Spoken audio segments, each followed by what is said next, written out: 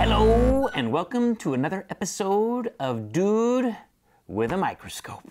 Today we're going to be taking a very close look at pollen. You've probably heard of pollen. Now, a flower's purpose, its job, its reason for being is to make seeds. And to make seeds, they need pollen, little grains, to start that process. Now, we're going to be looking at pollen from a bluebonnet, the much beloved state flower of my home state of Texas. Many places have lupines, which are very closely related. A bluebonnet and a lupine is actually a stack of little flowers called florets. Each floret looks like a little basketball goal. There's a backboard standing up straight, and there's even a little white square on that as kind of a target. And where the basket would be, you have two petals that clasp together like your hands when you've caught a lightning bug or a firefly. Now, these are called the wing petals. And if you do a little kind of slam dunk right there and push them down, you will see something inside that looks a bit like a cow horn. Now, if you look very closely at the tip, can you see that orange stuff there? Okay, that is pollen. Now, as you probably know, bees collect pollen and nectar from flowers. Watch this bee. It lands on the wing petals, and its weight pushes those down, kind of like we did the slam dunk.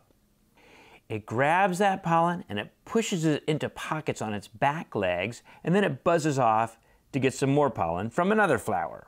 I want this bluebonnet to be able to make some seeds for next year. So I'm just going to take one floret. I'm not really harming the flower. We're going to do this so that we can see some pollen a whole lot closer. Here we are at about 10x or 10 times magnification. You can see the pollen peeking out from two mostly black petals that make that horn thing I was talking about. It's actually called the keel.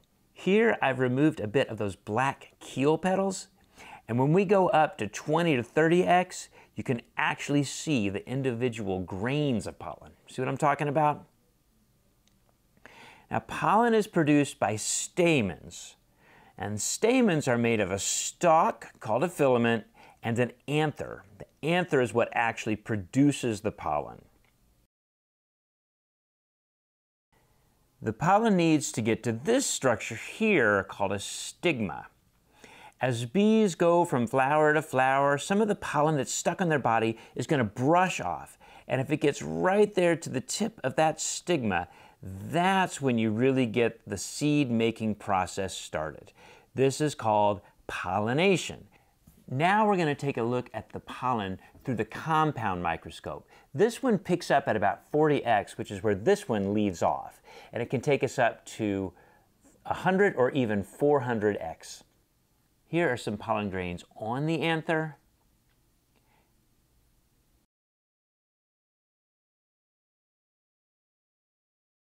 And here we see the pollen grains by themselves. They kind of look like golden beans, right? Kind of cool looking.